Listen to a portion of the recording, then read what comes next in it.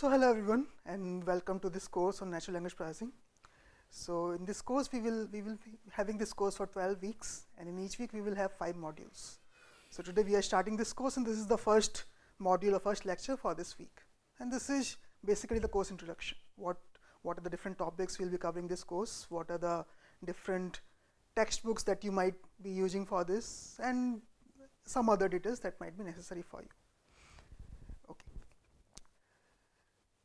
So firstly, my contact. So if you have certain questions, you may also write to me on this email ID. So this is my official email ID, and you might also want to visit my webpage that is provided in this link. So in this course, we will have 2 teaching assistants. So Amrit Krishna and Mayank Singh, both are my PhD students, and they are working on NLP.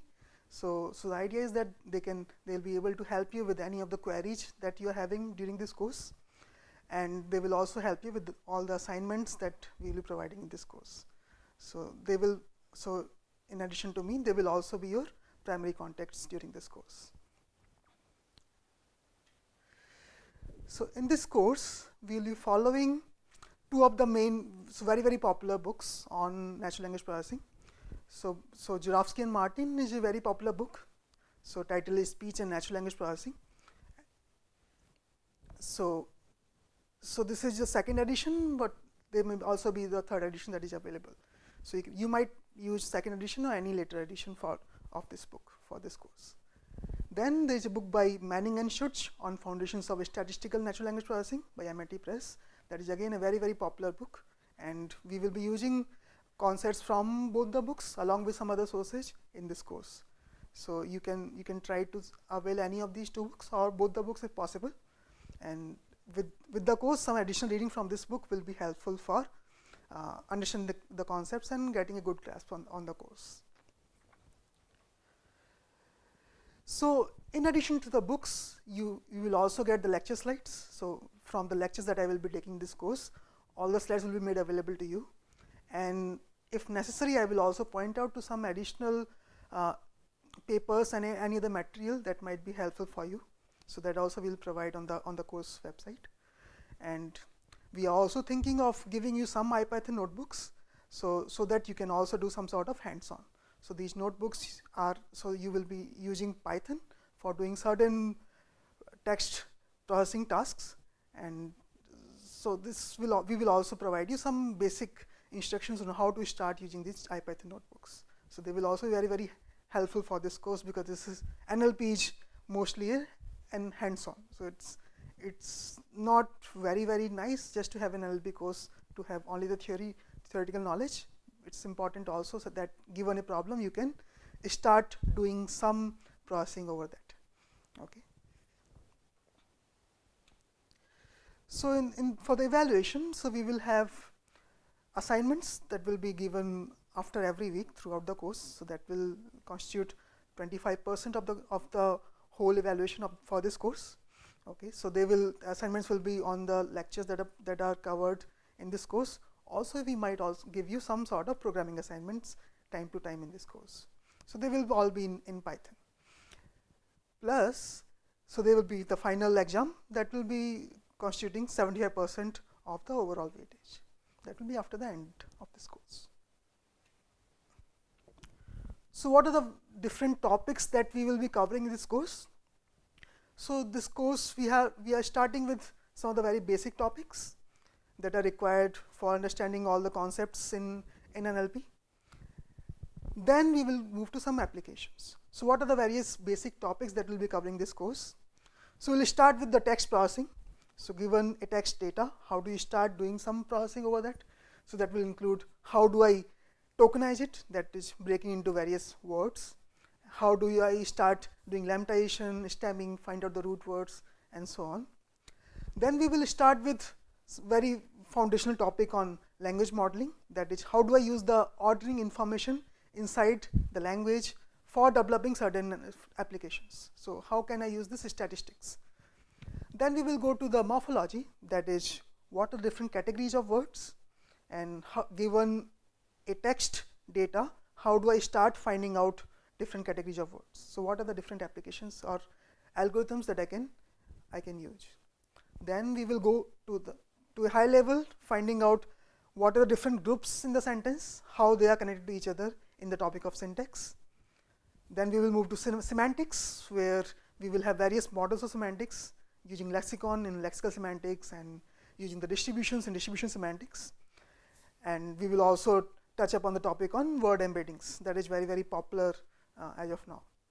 So finally, we will also cover topic models. So how do we find out what are the various topics that are covered in a given text data, and how do I make use of this in various applications.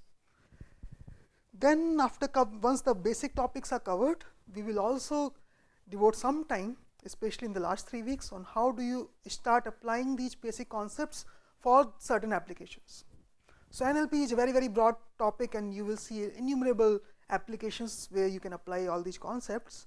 But to give you an idea, so we will take 3 very, very interesting and important applications in NLP. So we will start with the topic of entity linking and information extraction. This will be the first application that we will cover. Then we will go to text summarization and classification. Finally, we will end up with opinion analysis and opinion mining. So this will be the final application that we will be covering. And we will hope that whatever basics and some aspects of applications that we cover in this course will help you in taking any new problem and starting to think of your own approach for solving that. Okay. So idea of this course is that you are not only aware of what are the tools available, you can use them on your own, but also you know what are the basic algorithms, what are the foundations, and given a new problem, you can think of an approach on your own and build your own tools. So that is the goal of this course. And as I said earlier, this is merely an introductory course, but all the basics that are required for dealing with any advanced topic will be covered. So if you take any new research topic that is not covered in this course, the idea would be whatever knowledge is covered will help you to at least start understanding the topic and then go deep into that. So now, a few words on why do we need to study NLP. Okay. So what is NLP? So NLP is all about processing text data. So now you see on everywhere, so you can find out there is abundance of text data. Okay, and you can also see that text is the largest human knowledge repository that you have. So what are the various sources where you find all this knowledge in text data? So you can think of all the Wikipedia articles, for instance, all the news articles that come daily. Okay, all the scientific articles, they are available in text format. Patents, with all the social media, all your tweets, Facebook posts, and everything is also available in the text format. So now there is abundance of text data, and this is all quite unstructured. Okay, so to be able to make use of this information and build some nice applications, you should know how to process this data, and that's where NLP comes into picture. So yeah, so recently with all the tweets, Facebook posts, comments, over all the news articles everywhere, and Quora, so you have an abundance of text data, and you should be aware of some tools by which you can do certain analysis of this data. So now, so this is one thing, that we have a lot of text data available. So there is another problem, that so much data is available that is unstructured, but this is not in a single language. For example, English. It's not in English. So this chart gives you some statistics. So what you will see here. So this is from November 2015. How many millions of users are there on internet in different languages? So you see, yes, English users are the highest. At the same time, you have lots and lots of Chinese users, and then Spanish, Arabic, and again you see a large number for all the rest languages that are not covered in this chart. So you will not be able to understand all the languages, and you will need a tool that can take any given language and try to put it in the language that you can understand. Okay, so some sort of tools are necessary so that they can automatically find out what is the language provided in this document, how do I translate it to some language that I know, and so on, doing some information summarization over there and translation. Okay, so you need NLP in all of these aspects. So this lecture I'll just end with saying what is NLP. Okay. So what is the main goal of NLP as such? What for this research field of NLP? So if you think about it, so there is a very broad scientific goal of this field of NLP, and that is, can we understand language? Can we have a very deep understanding on how humans process language? Can we teach computers how to understand language? So that is, I'll say, a deep scientific goal behind all the NLP. So can we teach computers on understanding language, and they can maybe respond with humans the way humans do, and so on. So that is very long standing goal of NLP. So this, we would say, is mainly a fundamental scientific goal. Okay, I want to have a deep understanding of broad natural language. But with that, we also have a very practical and engineering goal. And what is that? So the goal is that, so yes, there is a lot of text data available. Even if I do not know how to make computers understand that fully, can I still make use of this data to build some very nice applications that will be helpful for people in their daily life, and that you can see from your own life. So how many different applications that you might be using. Okay, starting from the search, that is a very common application that everyone uses, and so you will see in a lot of other applications, starting from news recommendations and all that you are using in your daily life. Okay, so this is the engineering goal for NLP, that is, can I design, implement and test systems that will process natural language and that are designed for very practical applications that we can use in day-to-day life.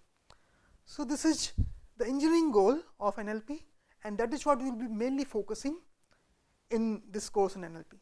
Okay, so all the concepts and algorithms that we will discuss in this course are mainly focused towards various engineering applications of NLP. So with that, I again welcome you to this course. So in the next module or the next lecture, we will discuss what do we actually do in NLP by taking some simple examples. Okay.